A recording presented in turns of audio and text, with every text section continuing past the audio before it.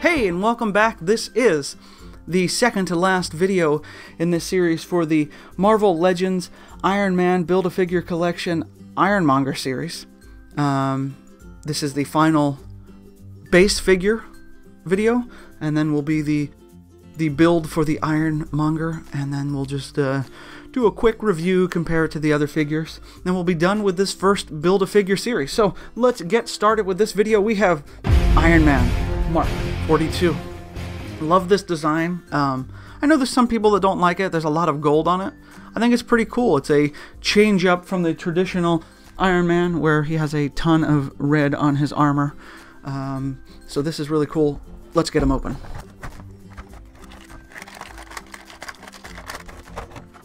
Okay, so straight away we have our blueprint. There you go. Okay. And we have the last piece to the Ironmonger. So once again, set that aside. We will check on that at the end for the final video. So here is the Mark 42. Very cool design right off the bat.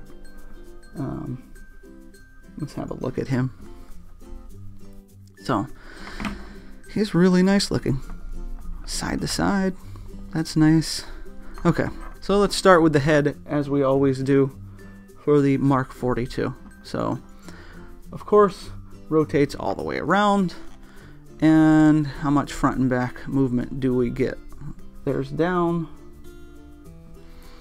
And there's back. So, a little bit. Not bad. The shoulders. These pieces are connected, but they are a softer plastic, so they will move. The shoulders rotate on a ball, and plus they have the hinge, and because of the soft plastic you can get those up pretty high, so that is good. Do the arm swivel. That's not bad looking, not bad at all. Okay, for the elbows, rather, double joint, always good. See, it's a little stiff, but I know it wants to go. There it goes.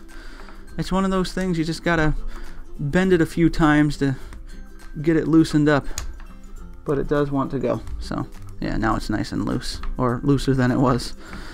So that's pretty cool. The hands, one's a fist, because you always have to have a fist to punch people in the face. And then you have the open hand, which, you know, can hold things, grab things, shoot the repulsor, whatever you want to do. Your imagination is mostly your restraint. So pretty cool. Let's check out the torso, the chest area. Good back and forth movement, and a little bit of a rotation there, side to side. Let's see how that looks. Very nice. Iron Man is dancing right now, so that's good. No hip swivel on this figure. So the Heroic Age Iron Man has the hip swivel, the classic Iron Man has the hip swivel, and the Ultron has it. None of these figures have it. Not the James Rhodes or the Iron Patriot or the Mark 42. So you get 3 that have it, 3 that don't. Kind of makes sense, kind of doesn't. Depends on your point of view. Anyway, back to the hips or upper legs. These, wow, okay, very good.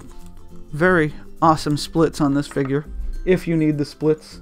But, you know, that opens up a lot of things you can do. For example, kicking someone Chuck Norris style. So, that's pretty nice. You have the upper thigh that rotates all the way around. Very nice. The double knee joint, which is always good. As I say, I mean, I can't say it enough. It's always good. When I was a little kid back in the 80s and, or you know, the mid to late 80s, maybe the early 90s, toys were different. I mean, we didn't have this type of articulation back then. So I love this. It's changed a lot. So there's the knees. Let's check out the ankles now. Does this rotate? This does not. Actually, okay, look at this. So I guess because of the way it's connected, you get this interesting rotation here. Side, okay. So it will actually go all the way around. That's good. And then you have the pivot point here. So the hinge, if you will. So that's nice. About the only complaint would be, you open this up, it's red. Kind of would have been nice if they put some gold paint in there, so that when you rotated that, it looked good. But it's not like the worst thing in the world.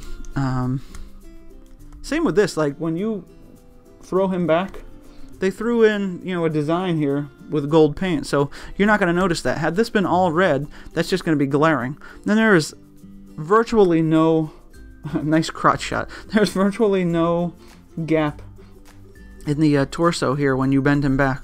That is also really nice. So well done on that. So all in all, I like the figure. He's going to be very poseable.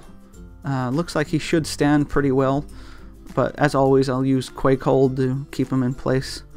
Not bad. I like this. So this is the final figure in this. So the next video, we're going to put the Ironmonger together and check him out, compare, you know, give him a little review, a little look over, compare him to the other figures. But thank you for watching this video. Please comment. I'll reply to the comments. Give the thumbs up, subscribe, and come back for the final video. Check out some more videos, both past and future. And once again, thanks for watching, and I'll catch you next time. Bye.